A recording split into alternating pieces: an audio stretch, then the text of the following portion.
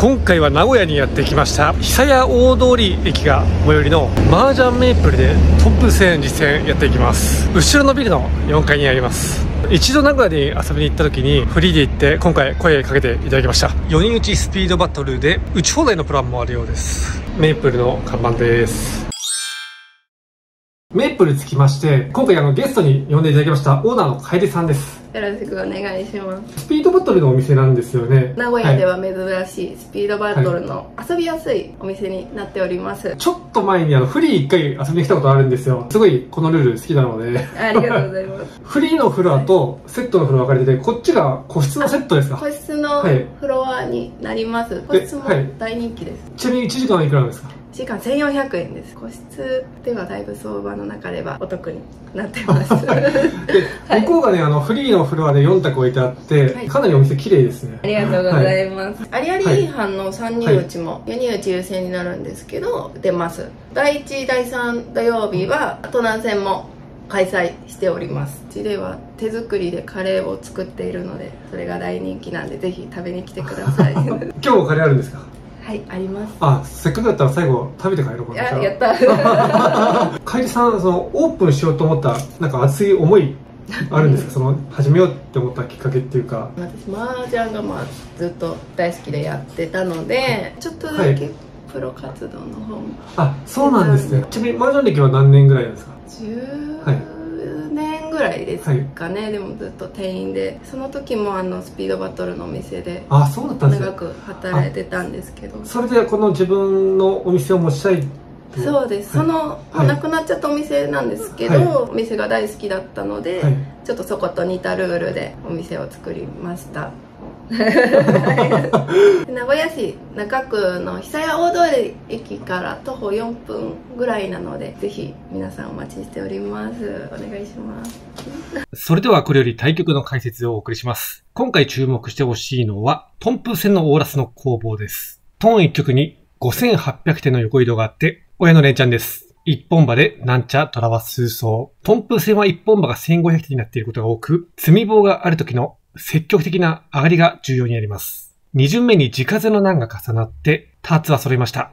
総ずれ両面ができて、ターツオーバーです。6万を積もって、1枚切れの難の統一落としをします。八百中杯を払って、タイヤを狙います。ピンズのカンチャの受け入れをフォローできるようになりました。6巡目に想像のメンツが完成して、タイヤが確定。ピンズのカンチャの受け入れを否定して、いいピンを切ります。ドラの両面ターツの両像からチーして、タイヤのいいシャンテンに置きます。両冠を残すかシャンポンを残すかの選択。ポンは3人から投げるため、ポン材の方が早くなることが多いですが、今回はマンズの上が多く切られています。パーマンが2枚切られていて、9万が2枚切られています。ポン手に取れるのも魅力的ですが、カンチーマンの受けが非常によく見えました。また、ターチャから先制された場合に、パーマンで受けることができます。自陣にすぐに裏目のローマンを積もって被ってしまいますが、カンチーマンを引き入れて、転敗することができました。タンヤオ赤玉のスッチーピン待ち。数万を切ると、下茶に地位が入ります。3900の両面転敗で押していきます。ワンフールをしている下茶が勝負した数ピンで上がることができました。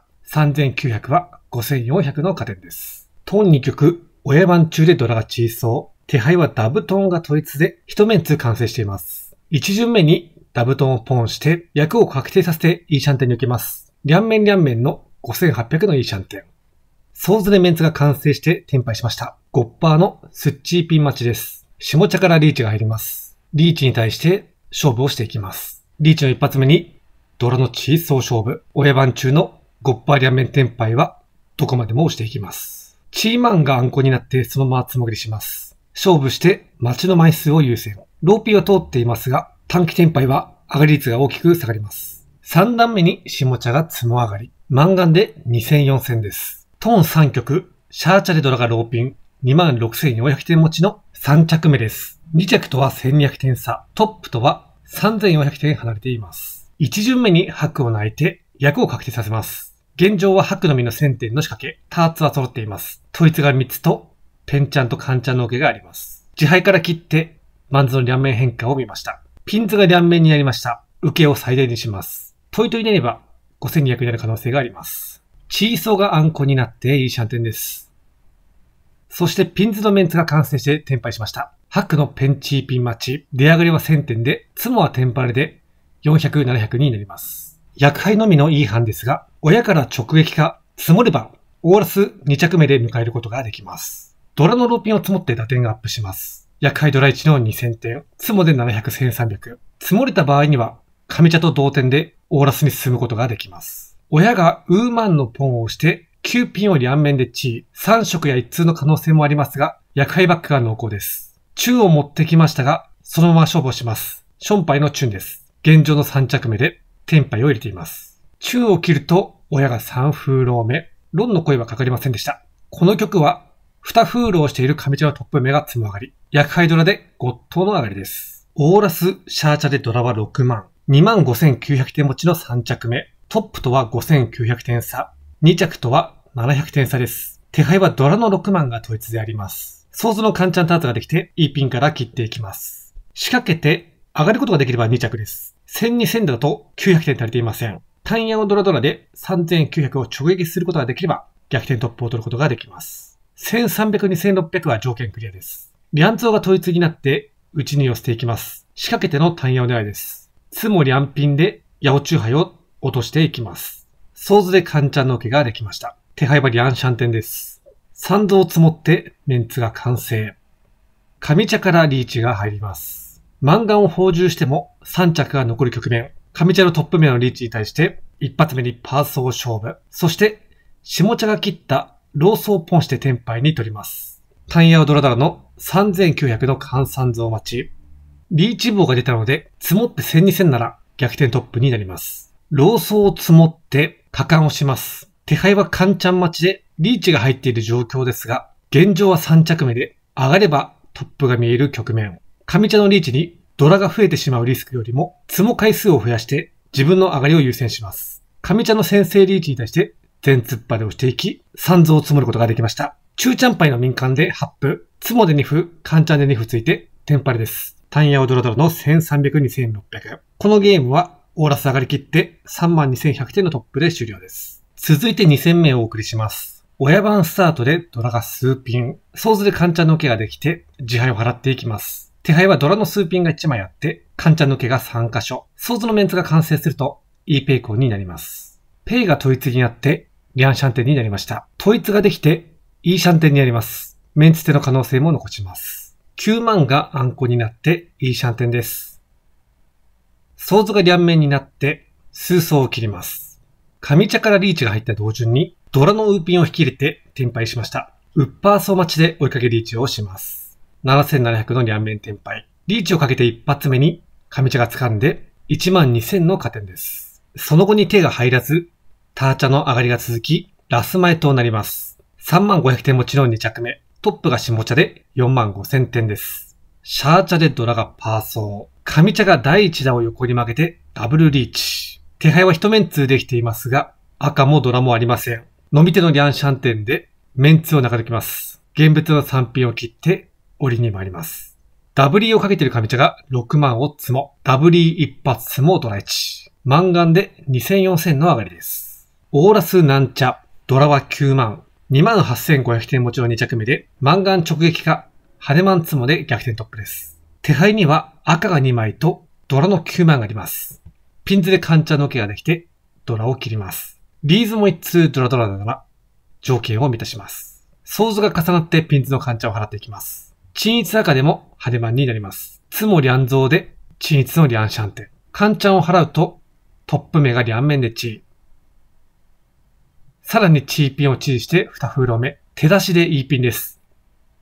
ピンズのメンツの1、2、3が完成していて、数ピンで単ヤをつけて、自順に E ピンを切った形です。中盤に親からリーチが入ります。手配はリャンシャンテンでやや苦しい形。リーチに対して自敗をつもぐりします。ウーソーが重なって手配には現物がありません。ワンチャンスのイーソーを勝負してチートイツの E シャンテンです。ラス目の対面から追いかけリーチが入って2人のめくり合いとなります。そして9層を積もって転敗をしました。チーソーリーチに対して通っていません。パーソー短期のチートイツで追いかけます。リーズもチートイドラドラなら3000、6000で逆転します。2着から着順が落ちるよりもトップになれた方が丘や馬があるので大きくなります。3人でのめくり合いは決着がつかずに流局。下茶のトップ目がきっちり降りて3人転敗。オーラスの一本馬で、教託のリーチ棒は3本となります。一本馬が1500点の時は、直撃で3000点、ツモで2000点、点差が縮まります。28,500点持ちの2着目で、トップが4万点、11,500点差です。3200点の直撃か、1300、2600ツモで逆転トップです。手配はマンズで一メンツあって、トンが統一であります。ドラの発を積もって手配に残します。トンのみでは条件が足りていません。マンズで両面ターツができて、1枚切りの地配を切ります。6、7、8の3色なら、マンガンツモの可能性があります。ピンズで両面ができて、チーソーを切ります。ソーズの上が場に5枚切られていて、受けが薄くなっています。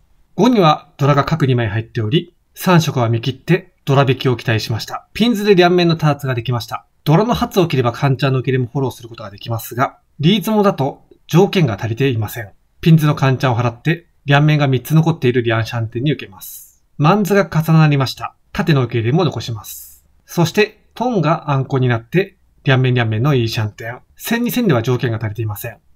11巡目に、ピンズのメンツが完成して転敗。リャンウソーマッチです。一発か裏ドラが複合するか、赤かメイプール杯のウーソを積もれば逆転トップになります。3段目に、ラス目のトイ面から追いかけが入って、2件リーチのめくり合いとなります。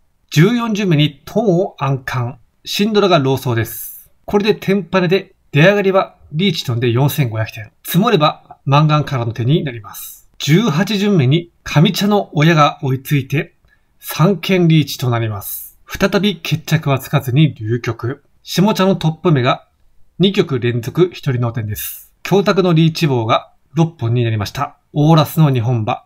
なんちゃでドラが小そうです。28,500点持ちの2着目で、下茶のトップ目が37,000点、8,500点差になりました。1000点を上がれば、2本馬で4000点になります。教託に6000点あるので、上がればトップです。手配はピンズで一面つできていて、マンズで両面、ソーズが並び統一になっています。単ヤオや2、3、4の3色を狙って、内手でも上がりきってのトップを目指します。3万が重なって、チー統一のいいシャンテンです。オーラスの上がりきりだと、チー統一はいいシャンテンの受けが狭く、転敗しても待ちの枚数が少ないので、単ヤオの可能性も残します。赤ウピンを積もって裏目になりました。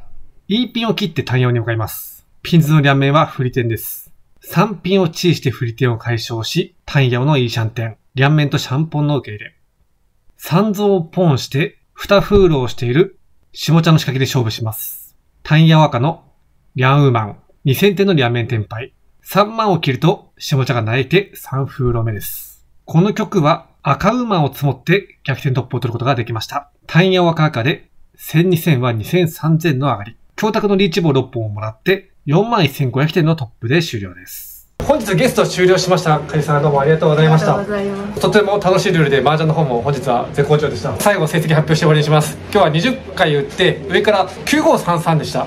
はい、絶好調でした。ありがとうございました。駅からすぐでスピードバトルとサンマ楽しむことができますので、よかったら遊んでみてください。動画ここで締めさせていただきます。ありがとうございました。